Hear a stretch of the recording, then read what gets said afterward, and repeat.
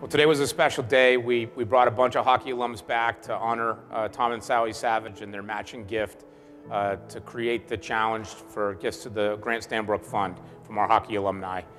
Building endowment is critical for all of our programs, and we now have a $2 million hockey endowment to directly support our hockey program that we're going to build on going forward. So it's a really exciting day for all of us here at Maine Athletics. I think it's more than what it means to me. I see it as what it means to a community. Obviously, it meant a lot to me. It was wonderful to see really highly skilled athletes in a sport I enjoy, but also to see that arena full, see the students, see people locally, and of course to see the state of Maine support it was something that is very meaningful to the whole state, and it's a state I love. So it means a great deal to me and to my wife. When I talked to Tom about this 6 or 7 years ago, we realized that due to the fault of no one, we had a $25,000 to $50,000 hockey endowment, and we knew we had to build that. And now, 4 or 5 years later, we have $2 million in hand, and we're going to keep going. We're going to keep growing this. And the great thing about endowments is they last in perpetuity. And as we continue to build this, and our fans continue to support it, and our alums, it's only going to get bigger and bigger and do more and more great things for our hockey program. The time when we talked about this, that was part of what we were thinking about, too, because it is such a special thing, and to see these athletes get together 20 years after and see what it meant to them, and I think it brings back, and I think younger people will see that, and it's very successful, and we've enjoyed being part of it. Hi everyone, it's Jimmy Howard here. I just want to reach out and say thank you to Tom and Sally Savage for their generous contribution, as well as to all the alums and the great fans of Maine hockey. Without everyone coming together, the Grant Stanbrook Fund would not have been possible. So thank you very much, and go Black Bears. It was pretty emotional, to tell you the truth. It brought back a lot of memories, and it was just seemed very heartfelt from the players, and it really meant a lot to both of us. The importance of building endowment for our programs can't be overstated. It's critical that our teams have what they need to compete at the Division I level, and fundraising plays a huge role in that. And by building our endowments, we give our teams additional funding to help them do things outside of their normal budgeted dollars, to ensure that we're giving our student athletes a Division I experience and building programs that our fans can all be proud of. So can't overstate the importance of our development efforts, and in particular endowment building here in our athletic department.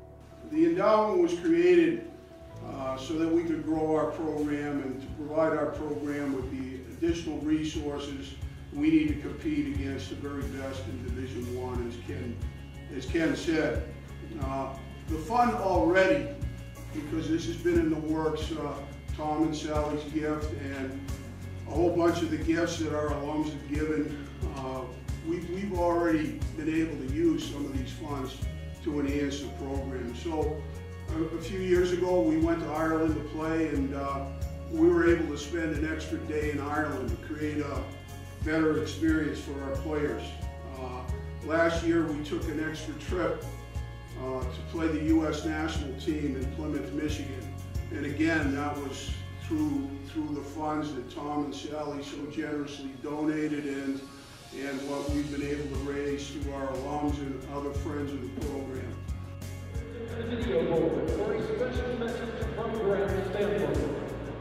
This is Grant Stanbrook. Greetings, Maine hockey fans. Your support has always made our opponents feel they're playing the game one man short. Tom and Sally Savage, I wish circumstances would have allowed me to be there in person tonight to honor you. Your magnanimous contribution, which matches the contributions of our former players and the many friends of Maine hockey, is so very appreciated. I'm certain if Sean Walsh is watching the Go Black Bear hockey broadcast from the TV set on his golf cart, he's jumping up in the air, clicking his heels together, fist pumping, and shouting along with the rest of the Maine hockey family, "Thank you, Tom and Sally, and Go Black Bears."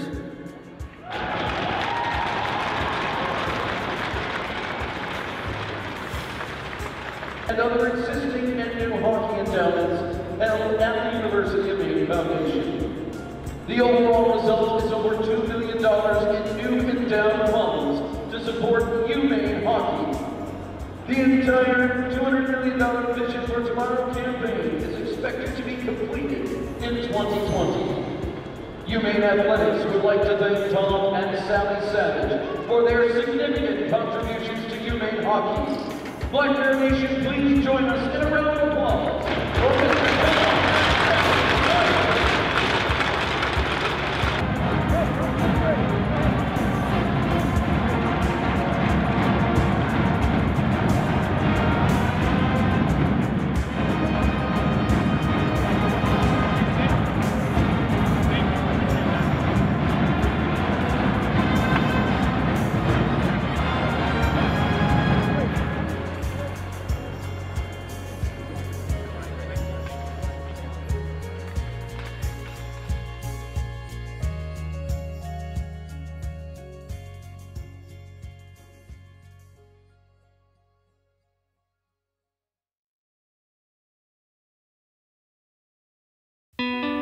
I truly believe that if you're gonna do something better, you gotta start by innovating. Think about how to solve for a customer problem in a way that's quicker, different, and more customer-centric. The bank's promise has been fundamentally the same from the beginning till now, and that's ensuring that all that we do is making the lives of our employees, our customers, and the communities better. And it's their better, not what's defined as our better. When Girl Scout ingenuity meets Dunkin' coffee, you get a cup of can-do. Girl Scout cookie-inspired flavors are at Dunkin'. Try Thin Mints and Coconut Caramel today. And get a medium latte or cappuccino for $2 from 2 to 6 p.m. America runs on Dunkin'. What makes a legacy? It takes more than bravado, more than your attitude, or the face you show to the world. Your legacy is your story. The place you carved for yourself in history, and who you helped along the way.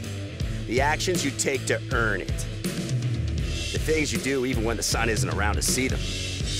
Our legacy, helping you build yours. Visit FisherPlows.com or your local dealer for more information.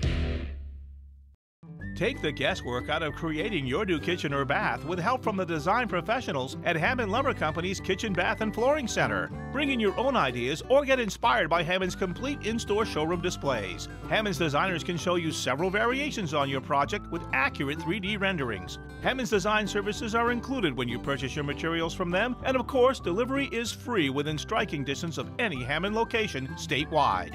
Hammond Lumber Company, your building project partner. This Dunkin' latte is crazy delicious. I want to remember everything about this moment. The rich espresso, the pillowy foam. What about me? It's just weird that I'm not in there. Try our medium lattes and cappuccinos for $2 from 2 to 6 p.m. at Dunkin'. I think expectations are high, at least from my standpoint. I mean, obviously, we didn't have a very good year last year. We've had a great fall. We worked on a lot of things, playing-wise, team-wise, culture-wise. We hired an outside source to help us with our strength and conditioning, speed and agility. The progress that we've made this fall, I would say probably equals any fall that we've had since I've been the head coach. So from my standpoint, our expectations are going to be very high. Well, I think they, like most, even the sophomores this year who were freshmen last year, a lot of them played a lot. I mean, they've just got to take their game to another level. I mean, I think that's the way it is in college athletics. Every year that you go, you're expected to do a little bit more. So our juniors are going to be expected to, I don't want to say play like seniors, but they're going to be expected to be better than they were last year. Our sophomores are going to be better than they were as freshmen. And we've got some pretty good freshmen that have come in. So I think everybody's expectations of themselves have to go to another level.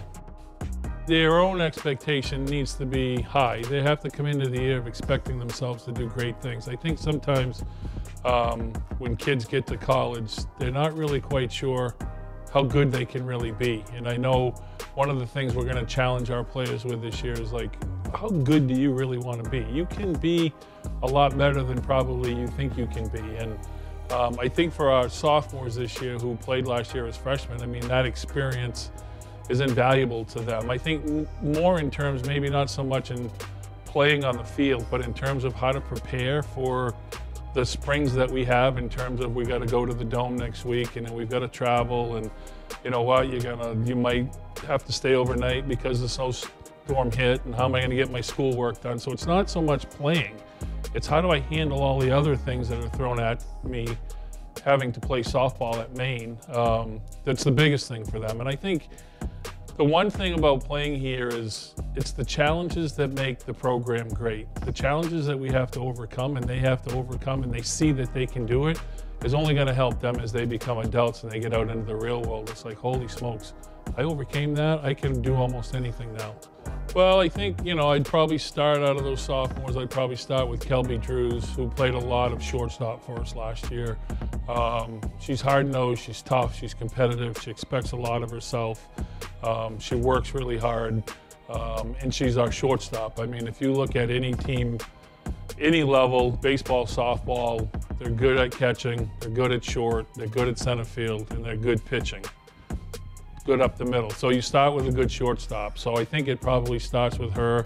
We got a couple of second basemen, Grace McGoldrick and Amanda McBurney, who will play second. Expect a lot out of them because they're in the middle of the field.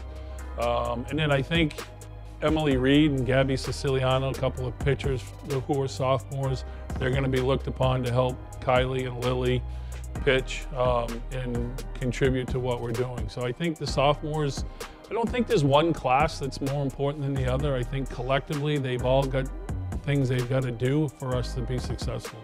I think we go with the approach of not one person is going to carry us. Like, we want to be able to use 5. I mentioned those 4, and then we have Caitlin Fallon from Rhode Island, who's a freshman, who I think's got tremendous upside. She could be really, really good. She's another one of those people that I don't think she knows how good she can really be. But those 5, Caitlin, Kylie, Lily, Emily, and Gabby, we're going to use them as a staff. There are some people that use their pitchers as one pitcher that throws 220 innings. We want our kids to be strong. They're all a little bit different in what they bring to the table. So someone that can dominate kids that can hit rise balls, we want to use them. If they can't hit the drop ball, we want to use a pitcher that can come in and throw the drop ball and so forth. So I don't think there's one person. Although, like you had mentioned, Kylie and Lily have the most experience. But I think as the year goes on, they'll all get their chance, and as the year goes on and you get to the tournament, you got to play your best people. You know, I think it's still kind of, the jury's still out on how it's going to play out. I think the one thing that we have this year that we haven't really had in the past is we're too deep at every position. We've got 2 really good players, I think, at every position. I'd go back and start it with Kelby again. I think Kelby's probably going to hit 3rd for us. But you've got other people like Bree Neely, who is as fast as anybody I've ever seen. She hits from the left side. I mean, to be able to get her on base and then follow her up with some other fast people, Kaya Enos, who plays left and center, can be really, really good too. A couple of our freshmen, Izzy from California and Jazz from California, who play corners, they're going to be looked upon to give us some offensive production. I think right now, if you said, what's your lineup, I couldn't tell you. I can just tell you that Kelby's probably going to play short. Keely Clark will probably catch to start with, because Keely did most of the catching last year, and then I think the rest of it is just kind of up in the air, only in terms of, because we're deep and they're all good. Well, I think Mariah Pearson, who's from North Carolina, didn't really play in the fall, or she didn't play in the fall because she had operation on her shoulder.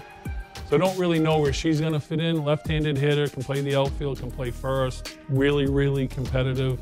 Like I mentioned, Izzy at first probably will get a chance to play. Jazz will get a chance to play because, like, we lost Alyssa Derrick at 3rd. She played all the time for 4 years, so it'll be Jazz, and then Becca Finley are going to battle it out for 3rd. I could see all 4 of them playing. I could see 2 of them playing. I could see 1 of them playing. I think it's all going to depend upon what they bring to the table and how they're able to compete and transition into what we need to do in terms of our travel and everything that we have going on. No, I think winning's important. I think for a while, some people had a mindset of, well, it doesn't really matter until you get back to the conference, which obviously if you win your conference, you're going to go to a tournament. But to me, it's you try to win all those games because you have to learn how to win. It's not just all of a sudden you get to your conference games and it's like, oh, all right, I'm going to learn how to win now. You need to compete and learn how to win. And if you have the mentality of this doesn't really matter, you're going to have games in the spring where you think, oh, it doesn't really matter. So everything is important. Every game's important. We want to try to win every game. We have to be able, I think our competitive level or the compete level that we have will be a good indication of what kind of year we're going to have. We have to be able to learn how to compete, and we have to learn how to, when we get knocked on our butt, we've given up 3 runs, we've got to be tough enough to come back and say, all right, I'm going to compete some more now. And I think the teams that are the toughest are the teams that win. Yeah, absolutely. And I think the spring trip is, it gets you ready, but it's also because you go play games and then you have to go back inside to train. It's not like going to play and you're outside now for the rest of the year. You got to go back inside and train. So the transition from doing those, for me, it's also about, it breaks up the monotony of being in the dome. So the first 2 weekends you go play, you got 5 games on the weekend, let's go compete, let's see what we do well. And then when you get to the spring trip, and we're going to try something different this year in the spring trip that we haven't done, we're actually going to play fewer games and practice more, because it gives us an opportunity to practice outside as opposed to playing a bunch of games and then having to come back inside. It gives us a chance to really understand the game. So we're going to practice more during our spring trip, and we haven't done that. I think it'll be beneficial for us, because the other thing that happens in the spring trip with the travel, kids get tired. They get, and some people think, how can you get tired? But traveling makes you tired. I think that, probably you're going to pick UMBC again because they have Copperthwaite, the pitcher, coming back, who's the lefty, who just dominated everybody. Stony Brook has got Melissa Rodrich, who's been the player of the year the last 2 years. And so they'd be, UMass Lowell probably will be good again because they didn't lose a whole lot. But the one thing I know, and I think it's probably every coach looks at it the same way, the team that hosts the tournament, who generally is your first place team, hasn't won the tournament since 2010. It's been somebody else. And for us, I want to get into the tournament as first or second, so you get a bye the first day, you don't have to play. That bye is really important. But I think that's the great thing about our conference. There's not one team that really dominates it. Every time you go out and play, everybody's pretty competitive. And going into the season, you've got a chance to win it. From our standpoint, I fully expect that we're probably in the preseason poll going to be picked last, because we were 12-29 last year. We lost 4 seniors, but you know what? That's a great thing for us because it's a little bit of motivation and so forth. So the conference is always up for grab, which is a great thing.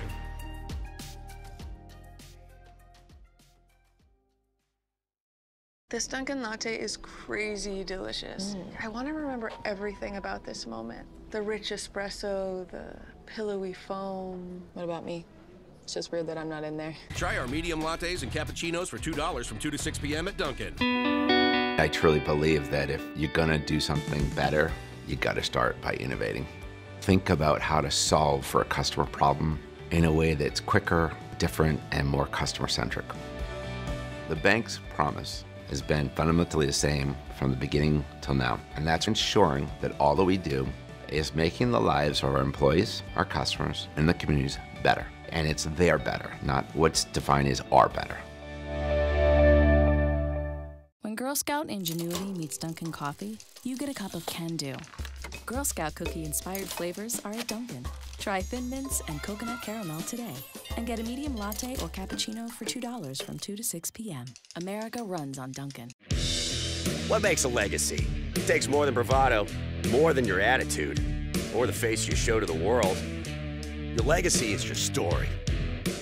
The place you carved for yourself in history, and who you helped along the way. The actions you take to earn it. The things you do even when the sun isn't around to see them. Our legacy, helping you build yours. Visit FisherPlows.com or your local dealer for more information.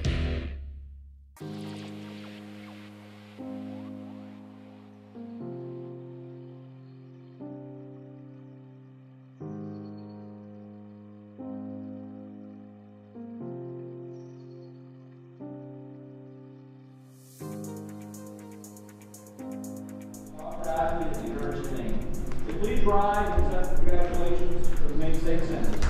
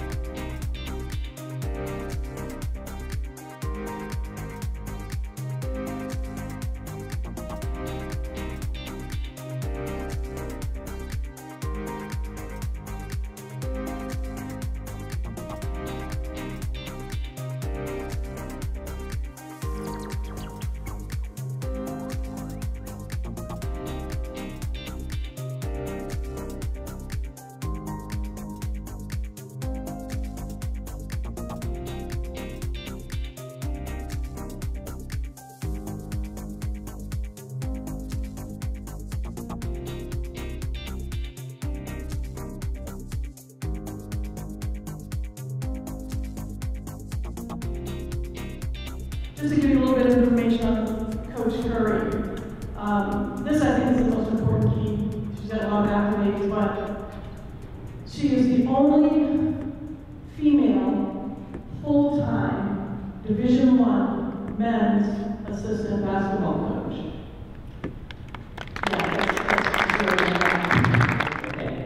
And the process doesn't mean that you're going to get the results in 2 months or 3 months. It may be 3 years. Like I tell people so much that you guys are hearing my story right now, and it's like, it seems like, oh, this is big glamorous, like, oh, she's doing this. It took me 10 years to be a Division I basketball coach. I had a decorated high school, college, pro career. It took me 10 years to get my first college Division I women's basketball job. Countless no's. No after no after no after no after no. And I could have quit, could have felt defeated, but I knew I had a gift.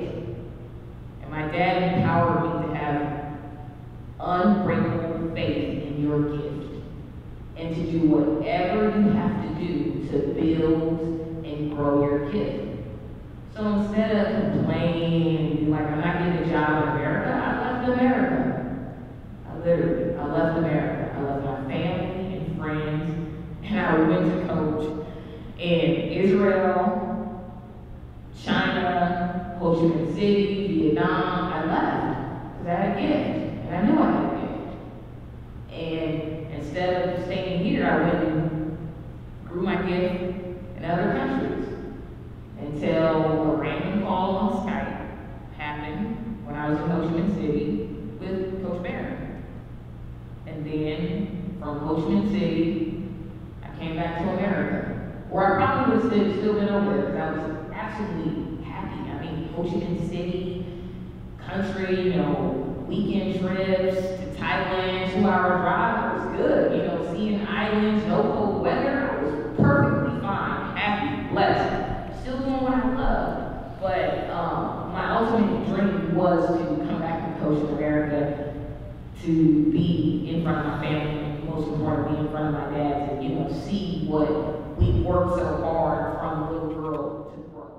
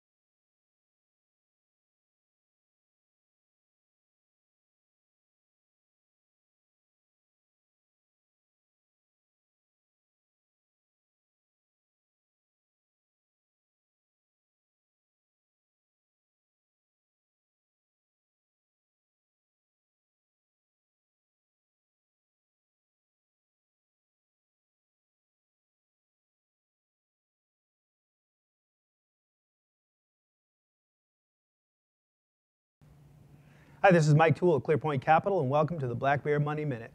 Today's topic is risk tolerance and what that means to you as an investor.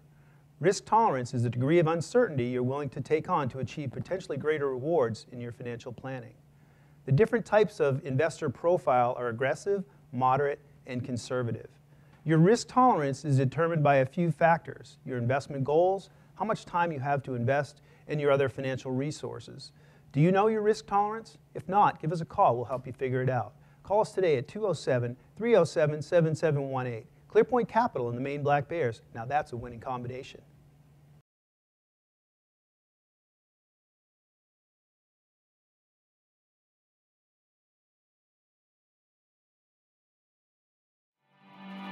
All right, men, here we go. Hey, happy Valentine's Day, everybody. Happy Valentine's Day. I hope everybody has a wonderful day. Happy Valentine's Day. Happy Valentine's Day. Happy for you guys. Okay, Valentine's Day, here we go.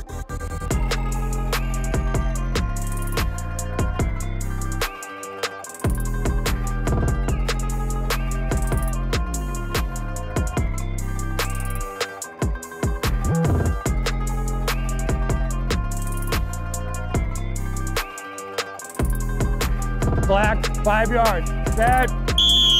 Here we go. Pull. Come on, Kyrie. Let's go, Kyrie. Reset the rope. Here we go. Pull. Feed. Get up there. Pull him out. There you go. Pull him out.